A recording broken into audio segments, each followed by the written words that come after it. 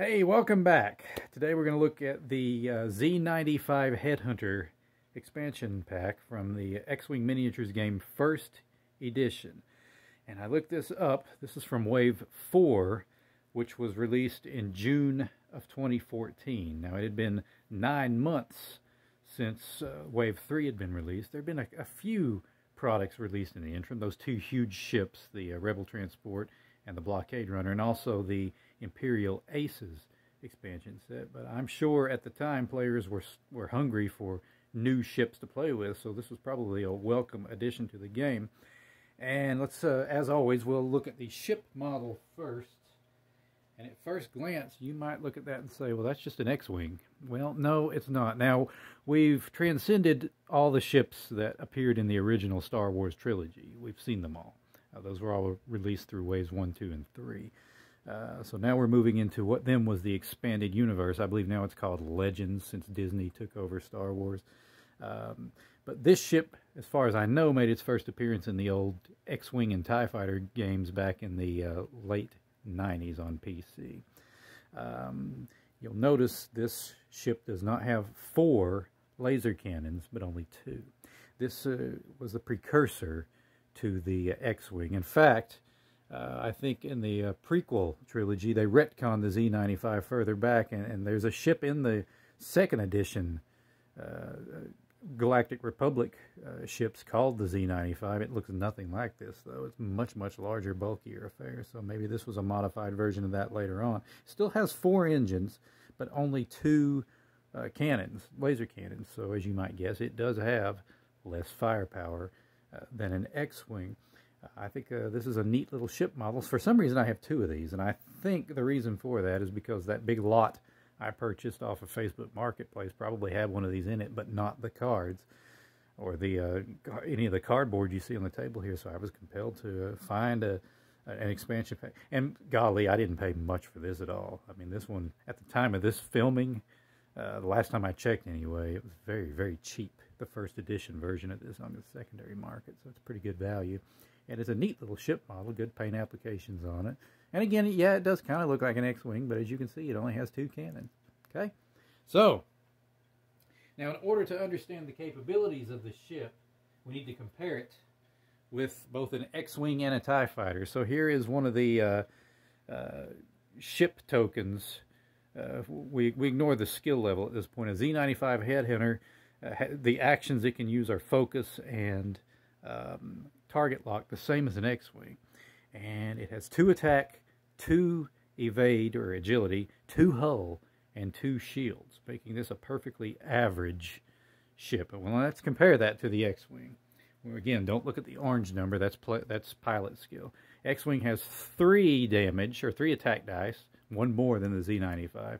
2 agility, the same as a Z-95. 3 hull, that's 1 more than a Z-95. And 2 deflector shields, that's the same as a Z-95. Now, for comparison, I've also got a TIE Fighter ship token out here. Ignore the orange number. A TIE Fighter has the same firepower. This is natively before any upgrades, okay, as the Z-95. It has more agility, so it's more maneuverable than a Z-95. It has more hull than the Z-95, but no deflector shields. So there's a balance of power here, if you want to look at it that way. The Z-95, we'll look at just 1 or 2 of these. Yeah, very, very low squadron point totals on the cards. This Bandit Squadron Pilot, which is a no-name filler card, only has 12 squadron points. I believe that's the same as a no-name, like the Academy Pilot, TIE Fighter Pilot, I think. However, this does allow you 1 missile upgrade, so you can load this thing up with missiles. So that does give it sort of an edge. The shields and the missile capabilities does give it a slight edge over the TIE Fighter. And it comes with 2 reference cards, and we've seen both of these. Modifications and titles. We already know what both of you can have 1 modification card on each ship and 1 title card on each ship if it qualifies for it. Okay, for example, you can put the Millennium Falcon title card on a YT 1300, but not on an X-Wing, obviously. Okay, and the Ion token card, it comes with 2 Ion tokens. One of the new weapons one of the new secondary weapons, ionizes an enemy.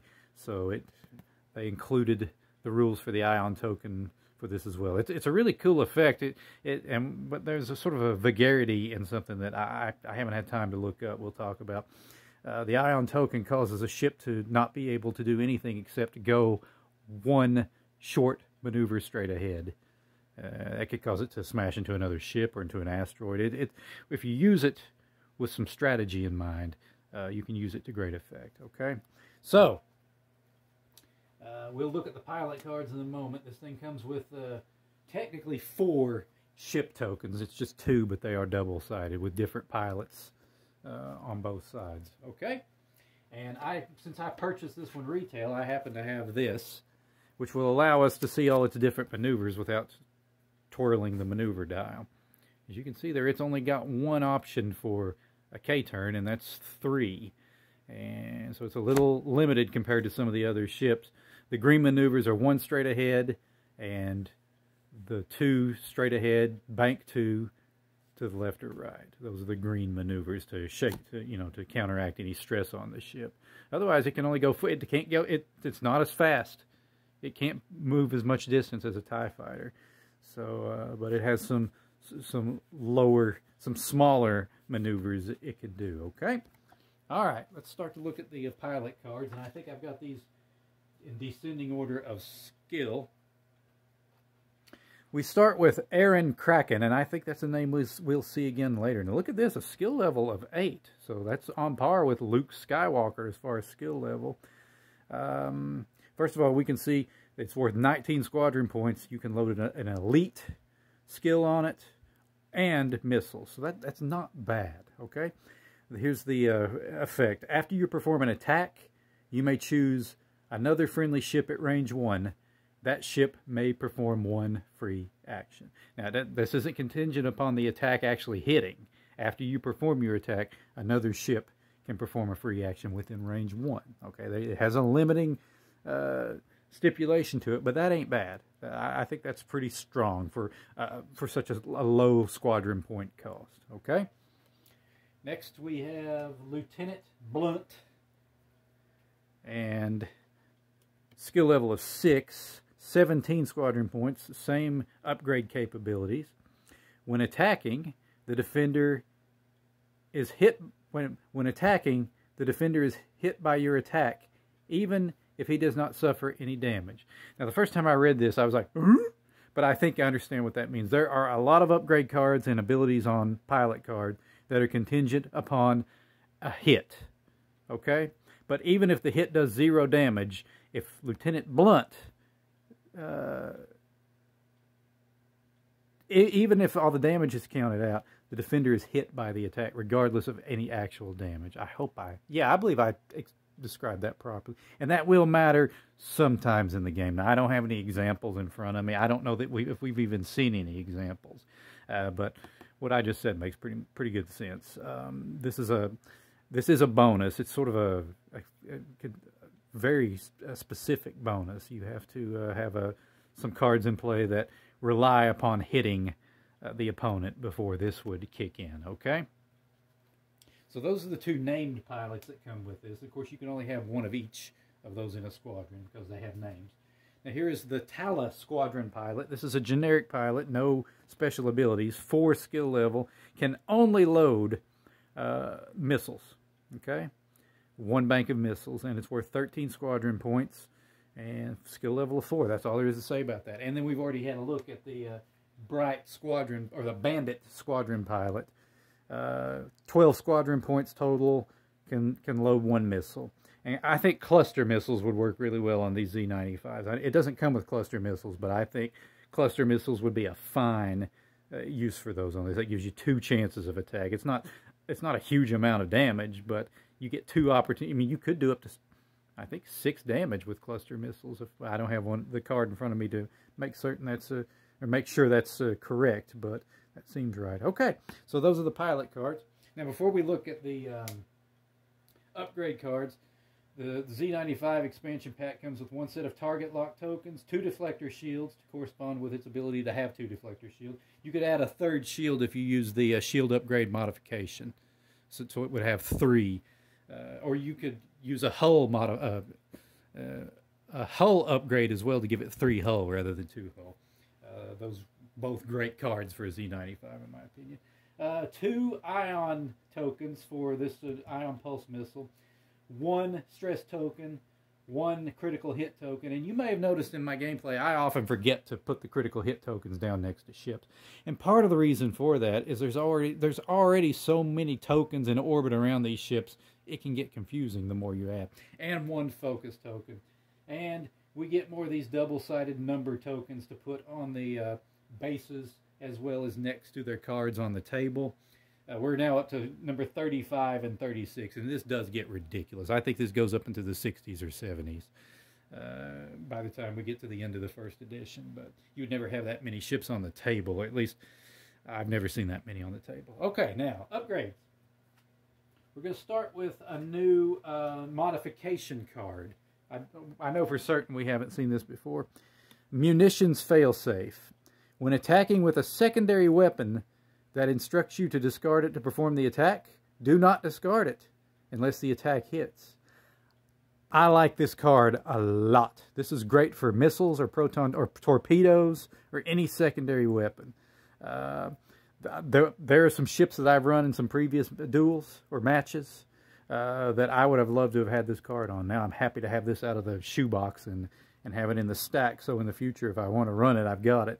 That's a good card. And it's only 1 squadron point. This gives you 2 chances to fire off those cluster missiles or those concussion missiles or whatever you're using, or the advanced proton torpedoes on the B-wing. That would be a great ship to put this on. It's also great on the Z-95, okay? Now we have a couple of new elite upgrades. And elite, I just mean has this medal on the back of the card, okay? Wingman for 2 squadron points. At the start of the combat phase, remove 1 stress token from another friendly ship at range 1. If you're flying in formation, which takes a lot of practice to figure out how to maneuver without without crashing into each other, if you're doing that, this is a great card. And it's worth 2 squadron points. And I can think of worse cards to use, okay? Next is Decoy, another elite upgrade that we've not seen before. Worth 2 squadron points. At the start of the combat phase, you may choose 1 friendly ship at range 1 to 2. Exchange your pilot skill with that ship's pilot skill until the end of the phase. Now, there's 2 different ways you could use this. You could if you're using a low skill pilot, you could swap this with someone like Luke Skywalker or Han Solo or Dash Rendar. Yeah, Dash Rendar or someone like that. Have we seen him? No, we haven't. Kyle Katarn is who I mean. And be able to attack first. Or alternately, if if you're running this on one of those high-skilled pilots, a lower-skilled pilot that is in prime position to possibly destroy a threat with it's still like a TIE bomber that still has its full payload, but 1 hit would destroy it. You might use this to swap out your high skill with a closer ship's lower skill to let it take the shot and take out the TIE bomber before it can do any more damage. So strategically, this is a pretty good card, all right? Next, we've got a couple of new missiles, which makes sense with the Z-95, which, well, no, I take that back. Assault missiles I don't think is new. I think we've seen assault missiles before. Let's see. This requires a target lock. You roll 4 attack dice, range 2 to 3, 5 squadron points. Spin your target lock and discard this card to perform this attack, unless you're running munitions failsafe. And if it misses, you don't have to discard it. If it hits, you would still discard it. If this attack hits, each other ship at range 1 of the defender suffers 1 damage. Now, here's why I don't like that. That means friend or foe. So it's kind of a dangerous missile to use. You could hurt your own ships with this thing. Okay? The new missile upgrade is Ion Pulse Missiles. And this is why it comes with Ion tokens and that Ion token card. Requires a target lock, 3 attack dice, range 2 to 3. Discard this card to perform the attack, unless it misses if you're running munitions failsafe. Okay? If this attack hits, the defender suffers 1 damage, only 1 damage, and receives 2 Ion tokens. Then cancel all dice results. Okay, that includes the extra hits from this that you might have gotten. So, now here's the thing. This is more beneficial for a larger ship that needs more ion tokens to actually disable it, okay? I probably wouldn't use this on a TIE fighter or on a Z-95 because you only need one ion token to disable it, and to, you know, to make it, to hose its next maneuver phase to be able to only go one straight ahead, okay? But for a large ship, or even a huge, well, I don't think ion, if I remember right, ion tokens don't have an effect on huge ships unless it's a massive number of them. But on like the Fire Spray or the Millennium Falcon, so, and the Lambda Shuttle, that require larger amounts of ion tokens to actually ionize it, this would be good. Okay, so those are all the cards that come with the Z-95 Headhunter expansion pack. Now, when would I use the Z-95? Well, in the same scenario, I'd use a TIE fighter at this stage. If I'm trying to build a specific number of squadron points, but I'm short, let's see, we could do, for 15 squadron points, I could run Bandit Squadron Pilot and the Ion Pulse Missiles. Well, of course, then you want to factor in the modification, munitions fails. There we go. 16 squadron points.